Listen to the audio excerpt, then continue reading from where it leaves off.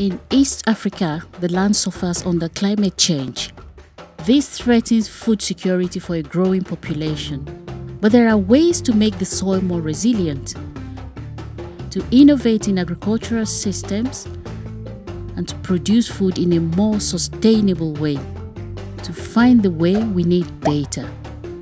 We want to bring together all available data on land, soil, and crops into national information hubs.